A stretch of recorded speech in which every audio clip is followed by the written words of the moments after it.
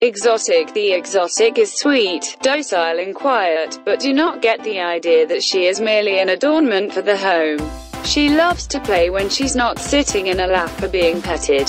History. If the Persian is a cat in a glamorous evening gown, the exotic is the Persian stripped down to its skivvies. The exotic shorthair, or exotic for short, is a Persian of a different coat. The new breed first began to be developed in the 1950s by crossing Persians with American Shorthairs and, later, other short-haired breeds such as the Burmese and the Russian blue. Then breeding back to Persians once the short coat was achieved. The eventual result was a cat with the same features and personality as the Persian but wrapped in a short, plush, easy care coat.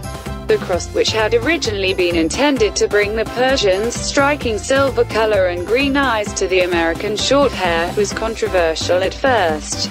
But Persian breeders became intrigued by the new look and began to cooperate in the development of what became known as the exotic.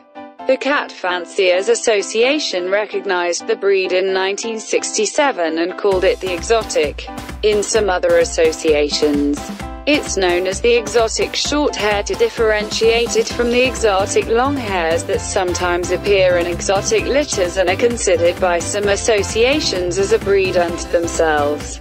The International Cat Association recognized the breed as the exotic shorthair in 1979.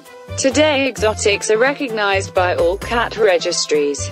Exotics these days are outcrossed only to Persians and Himalayans, not to any short-haired breeds. Size. This is a medium-sized cat. Exotics usually have a weight range of 7 to 12 pounds. Personality. Like the Persian, the exotic is sweet, docile and quiet, but do not get the idea that she is merely an adornment for the home. She loves to play when she's not sitting in a lap or being petted. Exotics have a reputation for being more active and curious than their Persian siblings, and they are more suited to an active family. Males are said by some to be sweeter and more affectionate than females, who are sometimes described as aloof. Exotics enjoy batting at toys for as long as you will play with them, but are capable of entertaining themselves when their people are busy or away. They follow faithfully after family members and wait patiently for any attention to come their way. Exotics are little heard, but when they do speak it is in a soft, pleasant and musical voice. An exotic's needs are simple: regular meals, a little playtime with a cat and mouse, a feather teaser, and lots of love, which is returned many times over. Health. Both pedigreed cats and mixed-breed cats have varying incidences of health problems that may be genetic in nature. Although they are beautiful and sweet, exotics are prone to a number of potential health problems, most commonly related to their facial structure. Breathing difficulty and noisy breathing caused by constricted nostrils, dental malocclusions, meaning the teeth do not mesh well together, excessive tearing, eye conditions such as cherry eye and entropion, heat sensitivity, polycystic kidney disease, for which a genetic test is available, predisposition to ringworm, a fungal infection, seborrhea oleosa, a skin condition that causes itchiness, redness and hair loss. The exotic is often nicknamed the lazy man's Persian. Comb the exotic twice a week to remove dead hair and keep the coat shiny and healthy. A monthly bath is a good idea. Be sure to blow dry the cat thoroughly. Excessive tearing can be a problem in this breed, so wipe the corners of the eyes clean daily to prevent under-eye stains from forming. Brush the teeth to prevent periodontal disease. Daily dental hygiene is best, but weekly brushing is better than nothing.